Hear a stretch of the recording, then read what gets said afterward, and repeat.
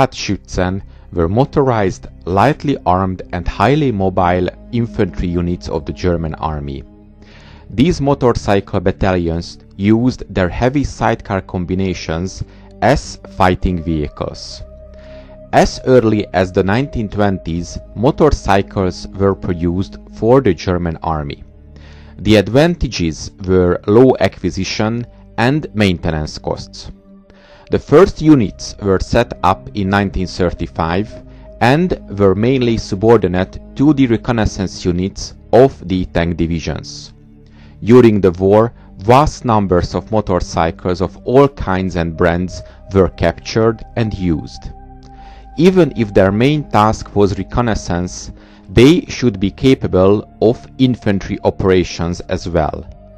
Despite their relatively light armament, they developed a remarkable infantry fighting force due to their speed and the resulting elements of surprise. The armament consisted of the basic equipment of the infantrymen. However, each rifle squad was equipped with MG-34 machine guns, which was mounted on the sidecar. As the fastest and most agile part of the army, however, their combat strength was used up in the mud, dust, desert and snow. During the first actions, for example in the campaign against France, the Kraftschützen proved well.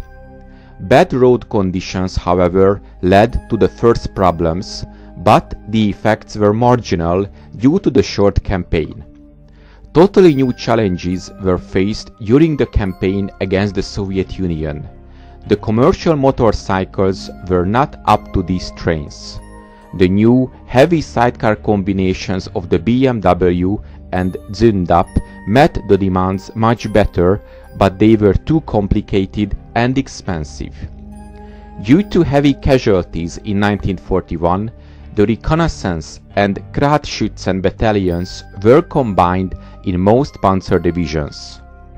The last real success of the Kraftschützen was the German campaign in the Caucasus in the summer of 1942, where these troops acted as an advanced guard for their divisions and led the way of the offensive.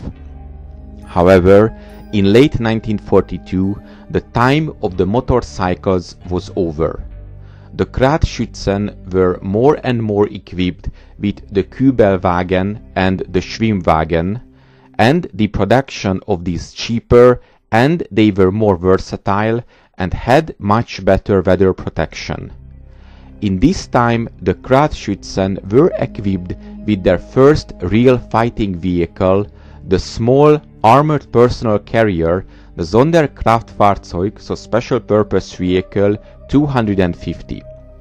But despite the problems and the integration, motorcycles remained indispensable for different purposes until the end of the war.